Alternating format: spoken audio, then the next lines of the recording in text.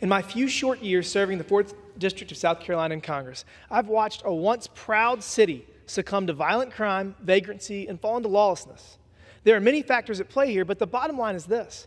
I want to, in good faith, tell parents from my district that it's safe for the kids to come visit the nation's capital on their school trip.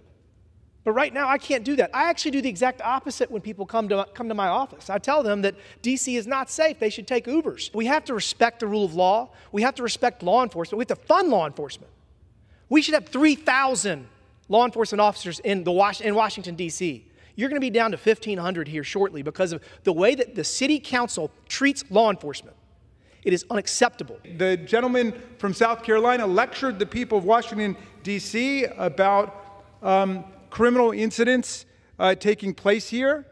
Of course, there are criminal incidents taking place also in South Carolina in the exact same way. But how about something that took place even closer to home? How about the violent mob insurrection where a mob incited by the ex-president violently assaulted Capitol Police officers and Metropolitan Police Department officers who were forced to deploy to the Capitol, and nearly 150 of them ended up brutalized, wounded, and hospitalized after being hit over the head or in the chest or stabbed or speared by steel pipes, Confederate battle flags, Trump flags, and American flags, shamefully. And yet we have the ex-president and a number of people who are his sycophants over on that side of the aisle describing people who are in jail for that, a majority of them having pled guilty for those offenses, the others convicted after due process of law, calling those people hostages. A hostage is someone who's been illegally abducted by a terrorist or a criminal entity like Hamas and held for a financial or a political ransom. And yet, shamefully, there are people on that side of the aisle who call the prisoners who've been convicted after having been given every aspect of American due process and right to counsel, they're calling them hostages or political prisoners, like Alexei Navalny or Nelson Mandela. That's where they've come to. So they want to denounce a criminal event that happened 6 blocks away. What about the massive criminal event, the most massive criminal event in the history of the nation's capital that came right into this chamber, forcing the senators and the representatives to flee? And they won't say a word about it, and yet they get up and they denounce lawlessness. And they won't even denounce lawlessness that comes right into the Congress and the Capitol of the United States. I think my friend from Florida, and I was about to comment that sooner or later you had to expect that the debate would be a rant about Donald Trump. But let's get back to the subject matter at hand, perhaps. And here's what the gentleman from Maryland said, the law professor that Thomas Jefferson would understand. But the Constitution that Thomas Jefferson signed said the Congress shall have power to exercise exclusive legislation in all cases whatsoever over such district, not exceeding 10 miles square, as may, by cession of particular states and the acceptance of Congress, become the seat of government of the United States, and to exercise like authority over all places purchased. So that's pretty clear. It's not only the question of the interests of the 700,000 roughly D.C. citizens, it is the 19 million Americans who come to this seat of government every year and are threatened by the recklessness of the D.C. Council. I do have to correct my friend in his history because there might be some students watching this. Thomas Jefferson never signed the Constitution. He was, of course, on a diplomatic mission when the Constitution was being signed in Philadelphia, but he did write the Declaration of Independence.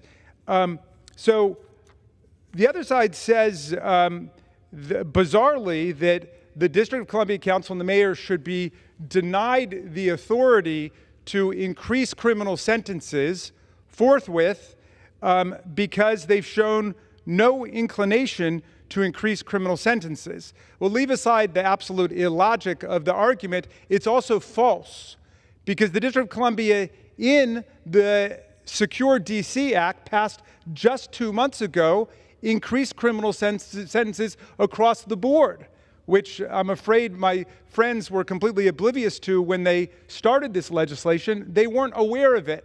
The people who are claiming to be speaking for the populace of Washington, D.C.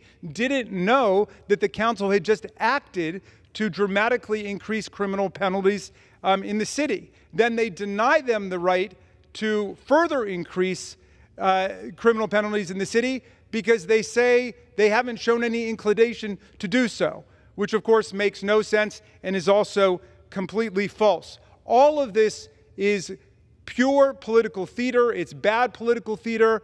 Somebody decided a long time ago that it works for people who would never try to kick around their own state legislatures, their own county councils, or their own city councils to kick around the people of Washington, D.C. My friends think that they've scored some kind of huge rhetorical coup, pointing out Article 1, Section 8, Clause 17 of the Constitution, which indeed says that Congress shall exercise exclusive legislation over the district constituting the seat of government from land that is ceded by various states. Nobody on this side of the aisle, including the distinguished gentlelady from the District of Columbia, has denied that for a second. But what we have said is this is a massive assault on home rule, and it's also an embarrassing one because it cuts completely against all of the rhetoric that we're hearing from our colleagues across the aisle. I think we've made some progress in this conversation because a plain reading of this distinguished gentleman from Florida's legislation indicates that what he's telling the District of Columbia is you may never increase criminal penalties again.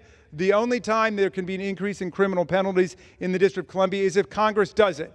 Unfortunately, this Congress has a hard time even keeping a speaker in place without them trying to vacate the chair and topple the speaker. This Congress, as the whole country knows, has been absolute chaos and dysfunction and disorganization from the beginning. So I don't blame the people from Washington, D.C. who sent us these letters, the mayor, the council, the attorney general of D.C. from saying, thanks, but no thanks, we'll take it from here. The people in D.C. are perfectly able to decide what criminal offenses they need in the District of Columbia and how the sentences should be set and fixed. And they've got courts in the District of Columbia. They've got a legislature, the Council of the District of Columbia, which is elected from their 8 wards and 4 at-large members and a chairman of the council, and they've got a mayor.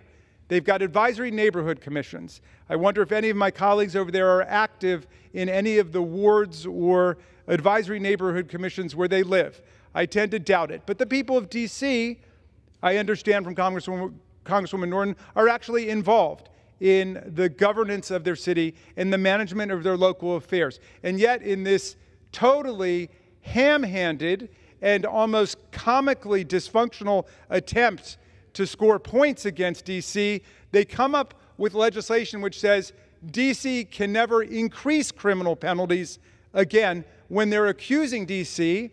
of being too soft on crime, despite the fact that we're able to show that D.C. has tougher criminal sentences than many of the states represented by the members who've been speaking about this over the last several days. So all of it feels a lot to me like a silly election year stunt. I don't think anyone thinks that this is serious legislation, but I am glad at least that the other side has conceded that the bill means what it says. They want to strip the District of Columbia of any power to increase criminal sentences in their city. And I simply think that that is a terrible form of public policy and is a major inroad against home rule over the last several decades, when in fact what we should be doing is giving the people of D.C.